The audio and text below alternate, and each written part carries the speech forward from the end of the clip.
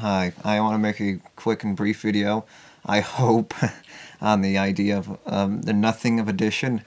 And this idea is just adding things to a repertoire that you have, say, such as your ego satisfaction and gratification, adding things to your list and only to add something else to your list later, just redundant process of just adding things to your list to reach a list which leads to nothing, leading to your inevitable demise, leading to nothing in the end. And it leads to nothing in the end because you die, but in the end, what does it mean anyway, even if you didn't die? Even if you didn't die, what would the satisfaction you have from this desire, or this addiction that you have, this obsession that you have, and existing based on the mechanism causing it to exist? What would that mean anything in the end? What would that cause? What would it accomplish, even if you didn't die, even if there was an end? The end is what gives it meaning, but the end is also the thing that makes it. The end is the only thing that gives it meaning, but it also brings an end to the thing that had any meaning to begin with. So it gives it meaning, but once you die, there is no meaning to the things that you had, the projection that you had. So the projection that you had no longer exists. But the thing that you had still exists, but the projection that you had to give it any meaning no longer exists. But say that you did say live forever, what would the satisfaction mean in the end? Because the death is the thing that made it have meaning, but once you die, it doesn't have any meaning anymore. The projection, the interaction that you had with an ego gratification, the satisfaction, whatever it may have been, no longer exists. At least in the same way that it existed before. There's no psychology, there's no sentience, there's no cognitive function working in the same way, or working at all. You know, almost in a way using as if you were a vegetable. You're no longer alive, but you're still functioning as a being that's existing. So, yes, just adding these things redundantly to a list that you have. It's just feeding the same mechanism. You're adding something on top of one thing on top of the other, and you're just adding something to another.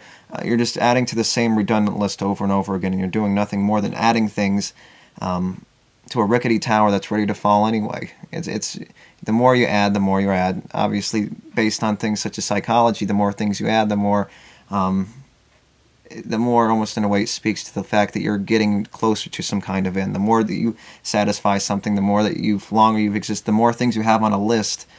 The addition of adding things to a list, the more likely you're closer to some kind of end, because that's the same function that works into this reality. Is you add these things to a list, and obviously the thing that gives that list any value is some kind of end. And obviously that's an easy concept to grasp, is understanding that the end gives some kind of meaning to the things that happen before the end. These are pointless videos. Just going over very vague concepts, I guess.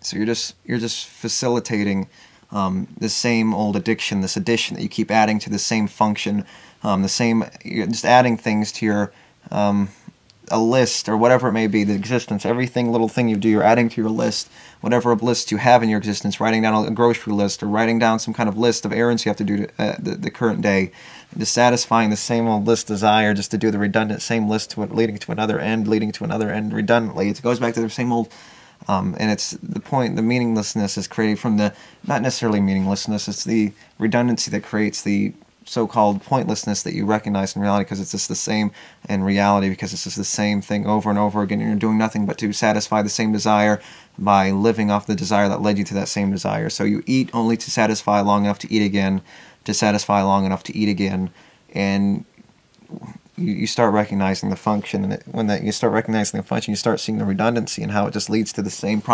redundant process over and over again. And you add these things to your redundant list, and almost you create an expectation out of these lists, and understanding that you're not disappointed when something happens. So it's about maintaining, and that's exactly what a way to describe this situation is maintaining as much of what you have as you can, and it's all about mitigating against the negative, as opposed to getting the satisfaction you want out of some kind of desire you have, or some kind of desire mechanism that you're trying to satisfy. And it's more about mitigating against the possible negatives than the propel yourself towards the possible positives that you can experience, or the non-negatives that you are, that some relative position that's higher based on the current position you are in, or your default position. And it's about avoiding the negatives as much as you can, as more than you can satisfy the positives. And that's back to the idea of maintaining as small of a range of sensation as possible.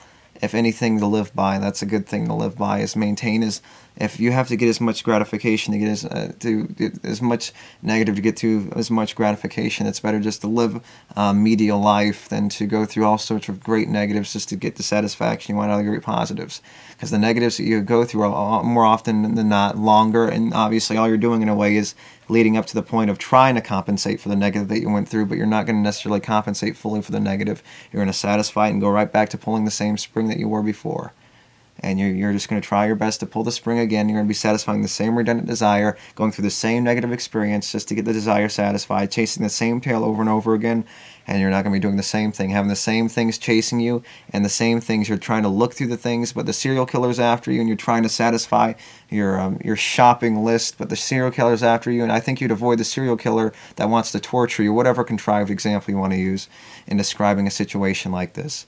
Obviously, the contrived examples are kind of open-ended in describing a situation like this, but it's about getting what you want as opposed to avoiding some greater negative. You're trying to avoid something that's great, and just to satisfy something, just have enough more. It's in a way just to have enough more, a little more time to go shopping, as opposed to it wouldn't mean anything if the serial killer catches up to you and he catches you. Your shopping's not going to mean anything, and in the end, it doesn't mean much of anything because you're just going to satisfy desire just to satisfy desire again.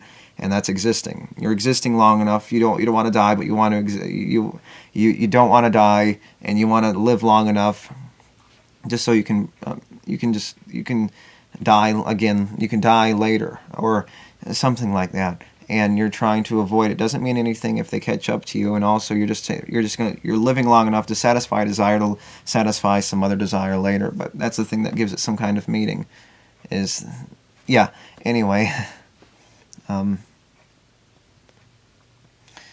So you're just facilitating the same old redundant process over and over again when you're satisfying these desires. You're adding another thing to the rickety tower that you keep adding things to. And that's what you're doing. You're just adding things to another redundant list and hoping your best that things don't go awry when you're adding to these things to your list, and hopefully not being disappointed when your list isn't being satisfied. Because the only thing that can happen when you're making this list is the dissatisfaction from the incompletion of this list. And that's the thing that you're trying to avoid. And you're adding something to a list, but you're adding something to an end you've already reached the negative end. You know where the negative end exists. You're going from zero, you're trying to go up, and the up is never going to end. You're going to keep trying to satisfy the up list that you're trying to satisfy. And it's the same old redundant thing over and over again, just to propel the same mechanism of adding something else to the list. So you add things to the list just to add things more to the list, but the end that you're trying to reach in the list